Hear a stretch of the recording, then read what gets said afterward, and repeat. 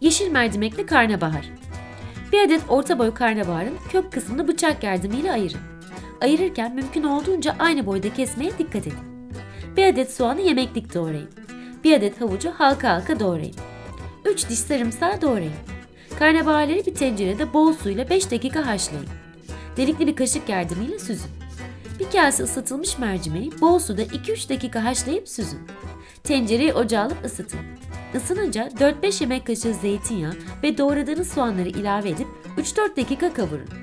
Havuç, sarımsak, 1 yemek kaşığı salça, mercimek, karnabahar ve 2 bardak su ilave edip karıştırın.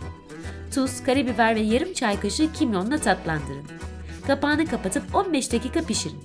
Yeşil mercimekli karnabaharınız servise hazırdır. Afiyet olsun.